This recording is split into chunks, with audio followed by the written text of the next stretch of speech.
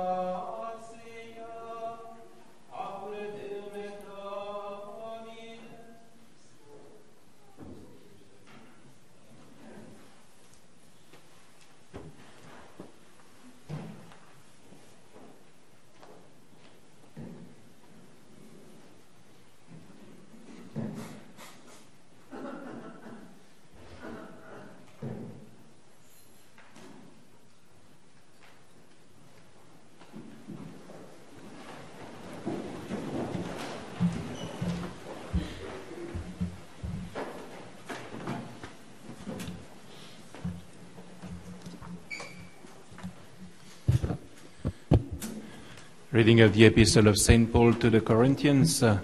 Brethren, but ye are therefore, as the elect of God, holy and beloved, the bowels of mercy, benignity, humility, modesty, patience, bearing with one another, and forgiving one another. If any have a complaint against another, even as the Lord has forgiven you, so do you also. But above all these things, have charity, which is the bond of perfection. And let the peace of Christ rejoice in your hearts, wherein also you are called in one body, and be thankful. Let the word of Christ dwell in you abundantly, in all wisdom, teaching and admonishing one another in psalms, hymns, and spiritual canticles, singing in grace in your hearts to God. All whatsoever you do in word or in work, do all in the name of the Lord Jesus Christ, giving thanks to God and the Father by him. Continuation of the Holy Gospel according to St. Luke. When Jesus was 12 years old, they, going up into Jerusalem, according to the custom of the feast, and having fulfilled the days when they returned, the child Jesus remained in Jerusalem, and his parents knew it not. And thinking that he was in the company, they came a day's journey and sought him among their kinsfolk and acquaintance. And not finding him, they returned into Jerusalem, seeking him. And it came to pass that after 3 days they found him in the temple, sitting in the midst of the doctors, hearing them and asking them questions. And all that they heard him were astonished at his wisdom and his answers. And seeing him, they wondered. And his mother said to him, Son, why hast thou done so to us? Behold, thy father and I have sought thee sorrowing. And he said to them, How is it that you sought me? Did ye not know that I must be about my Father's business? And they understood not the word that he spoke unto them. And he went down with them and came to Nazareth and was subject to them. And his mother kept all these words in her heart. And Jesus advanced in wisdom and age and grace with God and men. You can sit. We are today the feast of the Holy Family, and just after this Mass there will be the beautiful school play for Christmas, the Christmas play of the school. You're all invited to come and see this. It's a big work, and every year it's always better and better. We have very good actors in this school, and very good also teachers that are training them And I think it's still time of Christmas, and you need to continue to feed your souls, and it's a very good occasion to continue to feed your souls that way. And it will be just after this Mass at the Priory in the garden. I hope you have something to cover you. This week is a special week because I'm alone. All the other priests, they are taking their vacation. They merit, I tell you, their vacation because of the heavy duties we have to carry, and continue to pray for this priestly help that we need so much. And I'm going this Monday and Tuesday to Kansas City for the individual prayer meeting, and we will discuss about all these things, then pray, do penance, so that we will receive all the help that we need. Then there will be no Mass on Monday and Tuesday. I hope it's a big sacrifice for you, and offer it to God, especially to all these intentions. And Wednesday the Mass will be at 6 p.m. Thursday, special day of adoration. We'll have Mass at 7:30, and the adoration will start with the school 8:30.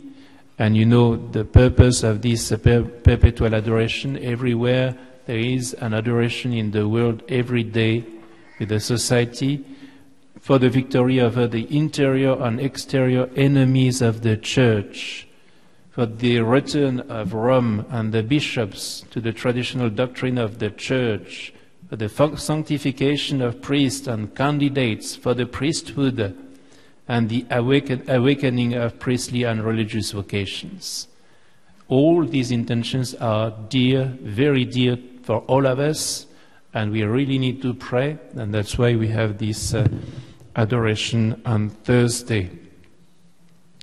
Next, and today there will be, as I'm leaving, there will be no Vespers today exceptionally, but there will be Vespers next Sunday.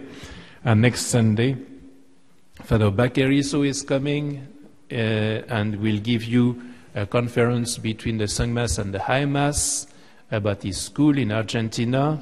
You can help him in his duties, and he will preach also all Masses.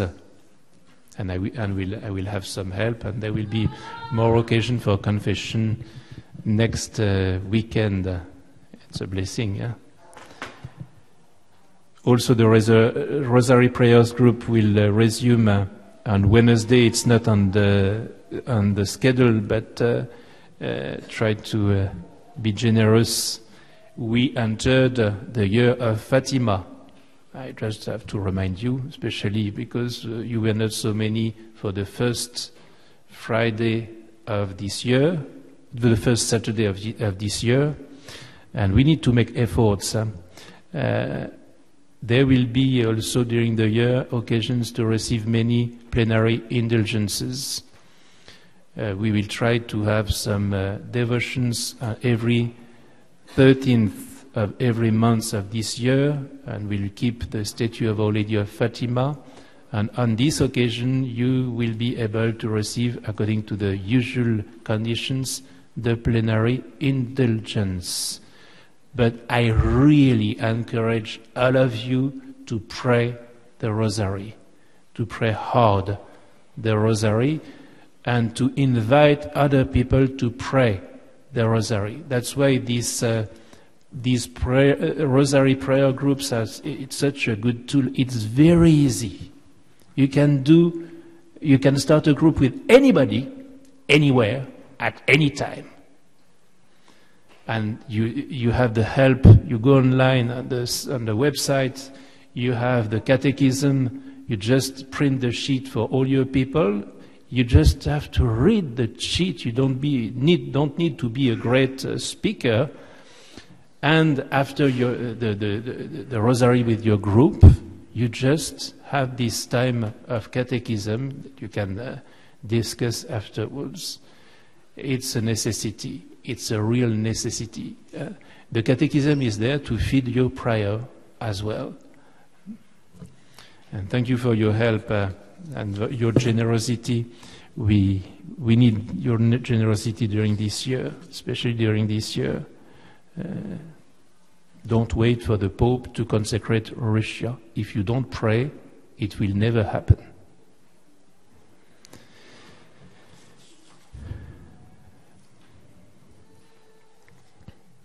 Just a few words for Bishop Fellet. See, it's not easy to lose your parents in a few months. Both of them, he lost both of them. His mother a few months ago, and his father passed away. I knew his father because they were neighbors in Écône. The father of Bishop Fellet was the director of the power plants in Écône. They were just living near to the seminary. Very holy people. If you can have a prayer for Mr. Fellet, and so that if he's not yet in heaven, that your prayers can send him quickly to heaven. In the name of the Father, and the Son, and of the Holy Ghost. Amen. Each year his parents went to Jerusalem for the feast of the Passover. And when he was 12 years old, they went up according to festival custom. We learn so many things with all these joyful mysteries that we contemplate with Christmas and all the Epiphany we had this week, the beautiful coming of the kings, and the celebration this week of the baptism of our Lord Jesus Christ, the great mystery of the first miracle of our Lord in Cana, and today we have the finding of our Lord Jesus Christ in the temple, and the many, many lessons we can receive. They are very practical lessons. And this is the way you must read the gospel. Just enter in the story and apply what you learn to your own life. It's extremely simple, and this is the teaching of the gospel, the teaching of our Lord Jesus Christ, from the dogma to the moral. The dogma gives you all the principle of the way you must live your life. It's very simple. Just open your heart, open your mind, open your soul, and the Lord will make you happy and peaceful, and you will continue to follow the good direction. We have first in this gospel a great lesson about our Lord Jesus Christ himself. Who is our Lord Jesus Christ? At the temple, we have the manifestation of his divine filiation, and we have also the manifestation of his human nature. Clearly, why were you looking for me? Did you not know that I must be in my Father's house? I am the Son of God.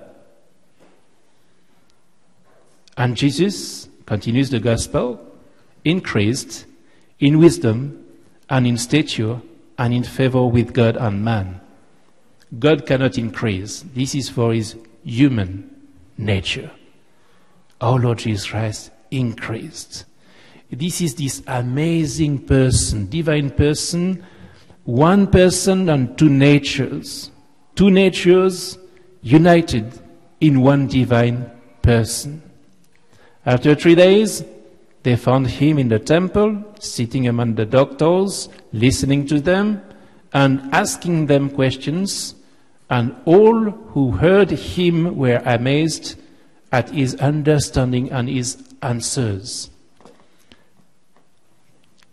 The beautiful intelligence of our Lord Jesus Christ.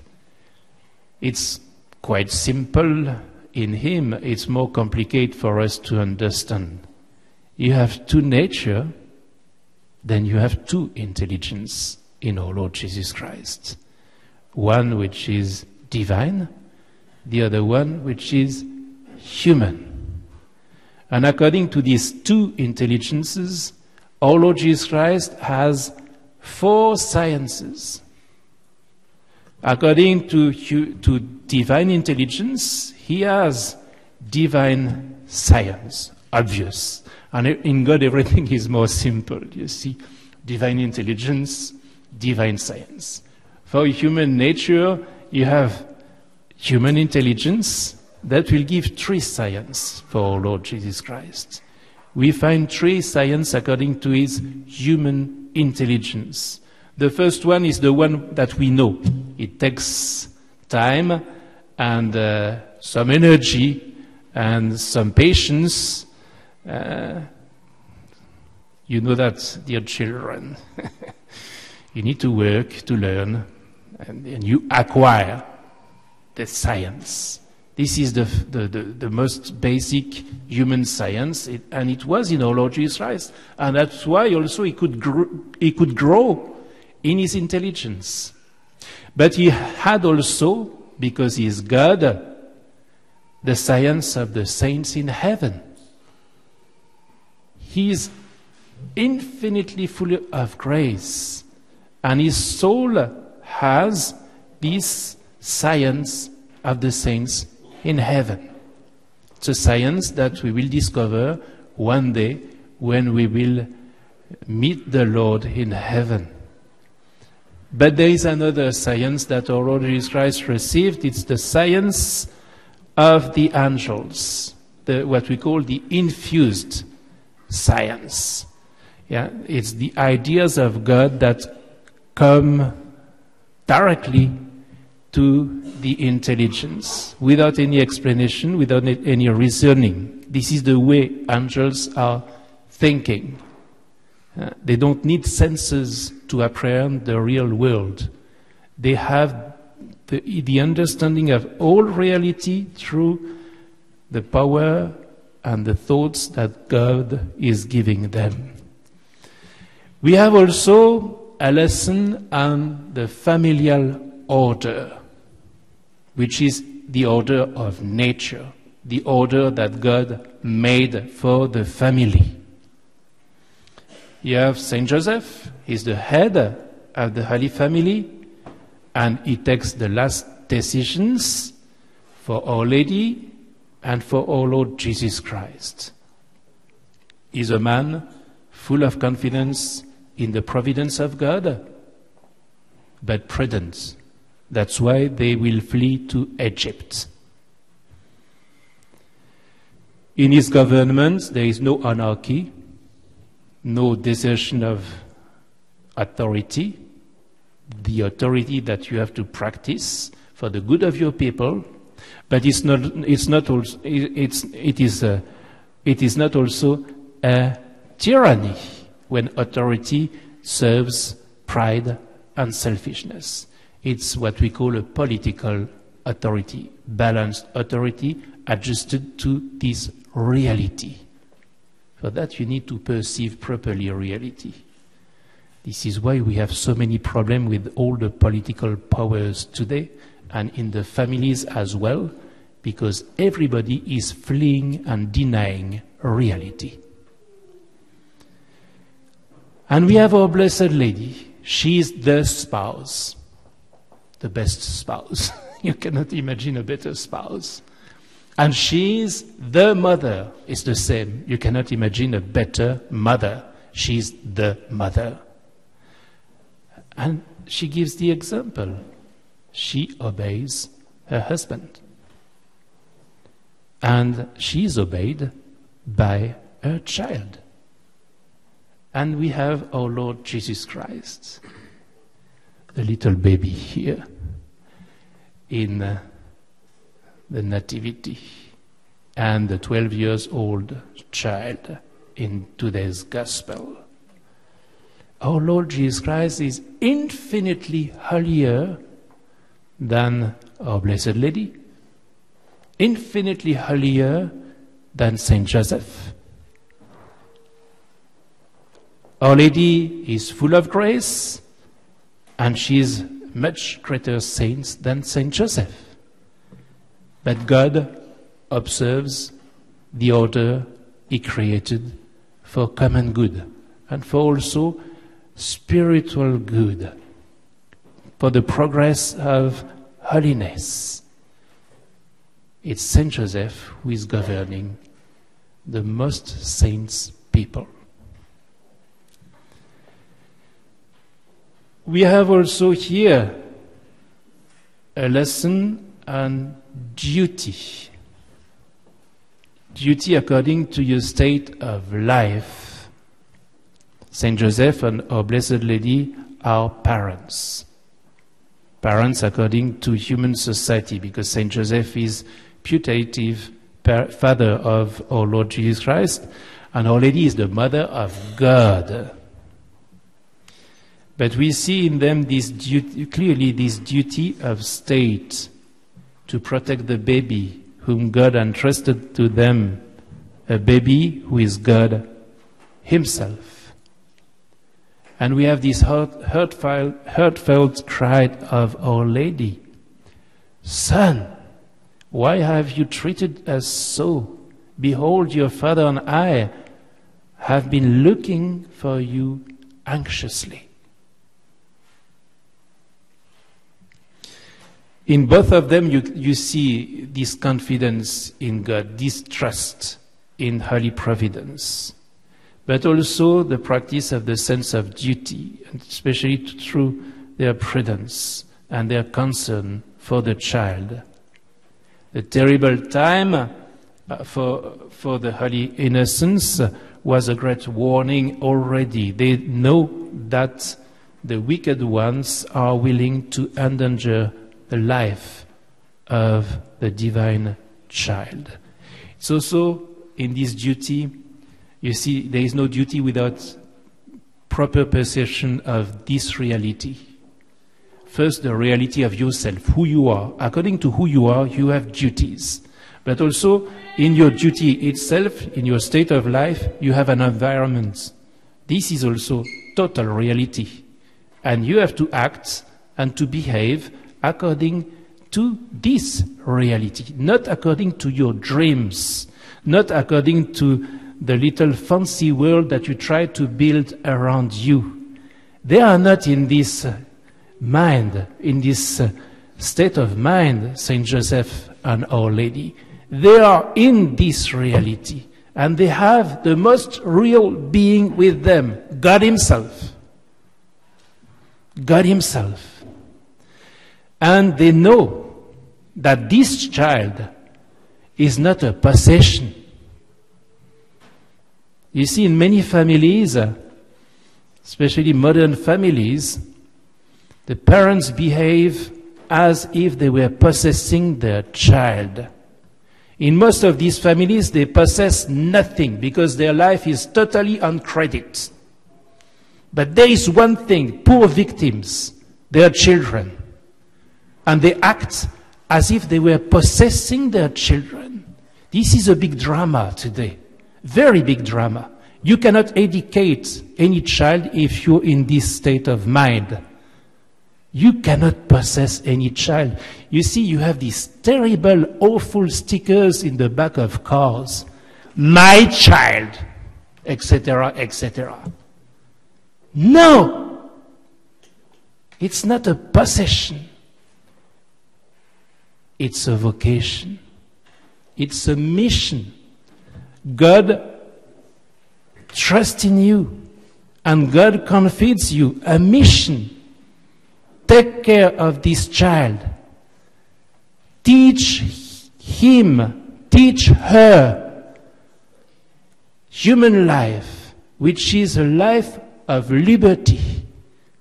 And this is the great teaching of education. To educate your children to liberty, to know what to do with liberty, to be happy in this liberty of the children of God. And this is the great example of the Holy Family that is given to us today. We have also, for our Lord Jesus Christ, this sense of duty towards God. Why were you looking for me? Did you not know that I must be in my Father's house? He is 12 years old, but he knows that his first duty is God. And dear parents, we should not be surprised if by grace one day one of your children is just answering a vocation, a call from God.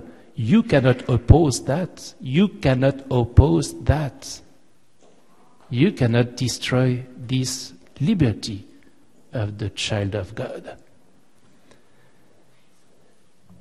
But he has also this sense of duty towards his parents. Towards his parents, he obeys. He's a child, and his first duty, and dear children, learn that from our Lord Jesus Christ. Your first duty of state as children, pupils, students, is to obey. If you fail in this first duty, your life will be a ruin, total ruin. Every examination of conscience, dear children, what about my obedience? You just obey as soon as you can, you do whatever you ask to do, and you will be happy. After you can do whatever, especially go to play outside, even when it's cold.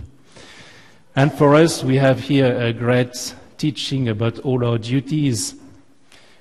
First, that we should never lack of confidence, especially confidence in Holy Providence, and that there is no sanctification, there is no holiness without sense of duty, without knowing our own vocation, what God is awaiting from us. We have to do everything humanly prudent after the concrete teachings of reality. But for that you need to know, not to fear, not to escape, not to flee this reality with the many addictions that this world is offering you. No, face it.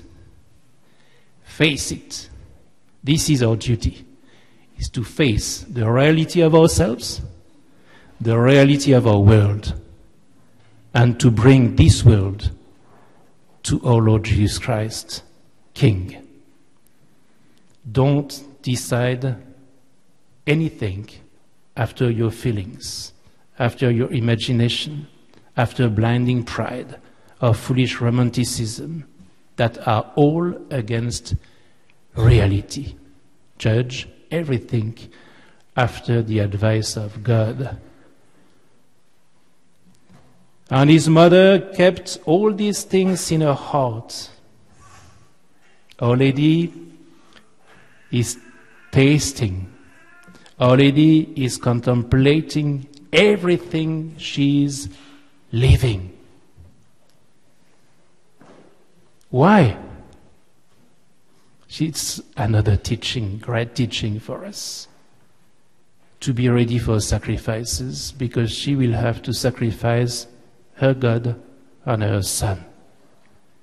And we have to sacrifice every day out of love.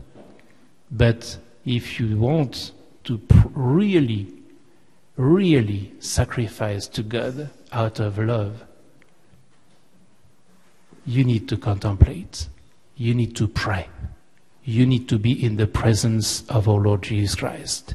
If you don't practice this presence of our Lord Jesus Christ, if you don't pray, if you don't contemplate, you will be left alone with your cross, without the presence of our Lord Jesus Christ.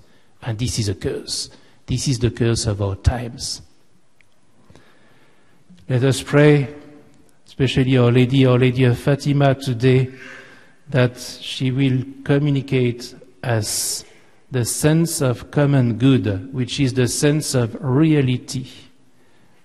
And especially in this sense of reality, the sense of our duty of state. In the name of the Father, and the Son, of the Holy Ghost. Amen.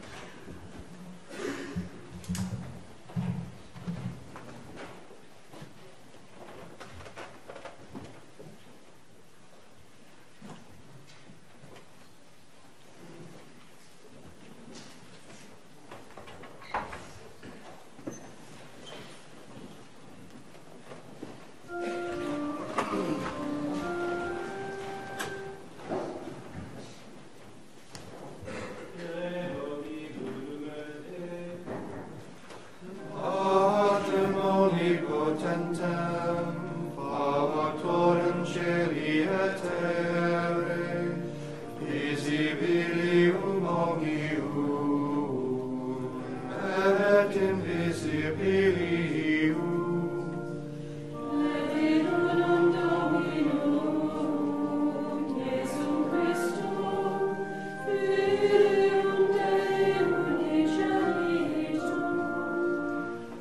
Ex patre natum, Matteo mea secula.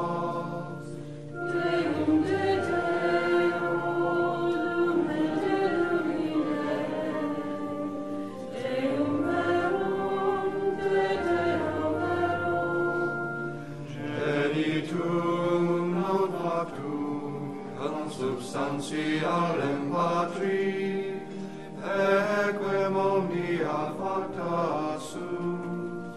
Qui propter nos homines, et propter nostrum salutem, descendit eces.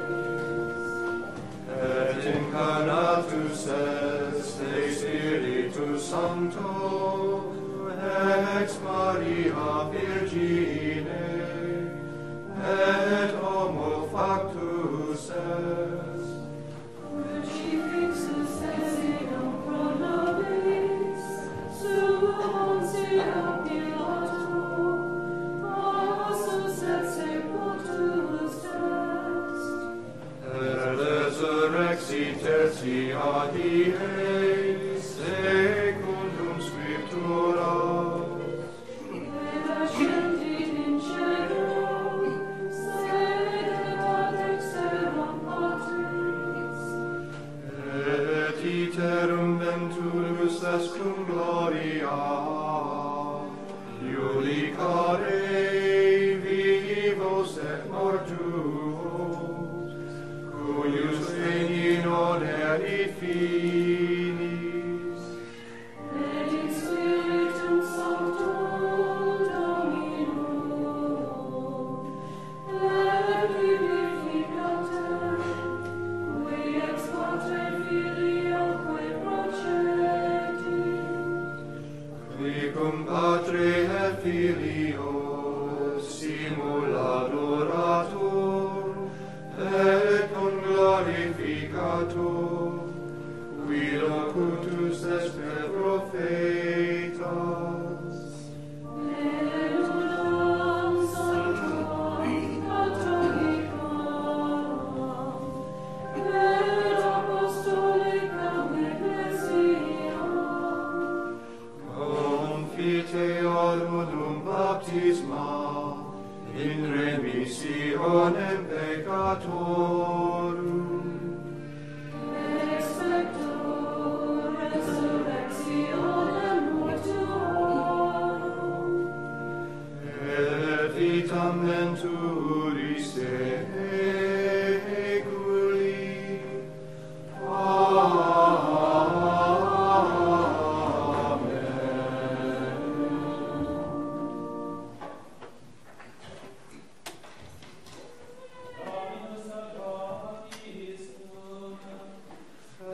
Et cum Spiritu Tuo. Amen.